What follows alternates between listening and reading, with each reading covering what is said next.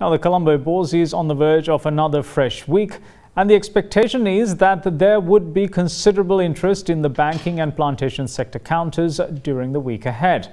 Sri Lankan shares rose for a fourth straight session last Friday, helped mainly by gains in industrial stocks. Now, let's take a look at what we can expect in the market in the upcoming week. With the release of better than expected quarterly results, the most counters we expect market to maintain on a positive drive and heavy interest on the continued flow on the banking sector counters and selective plantation counters too. And we expect the retail activity to flourish. And we expect the selling side to be substituted by the release of the results coming in the listed companies in the next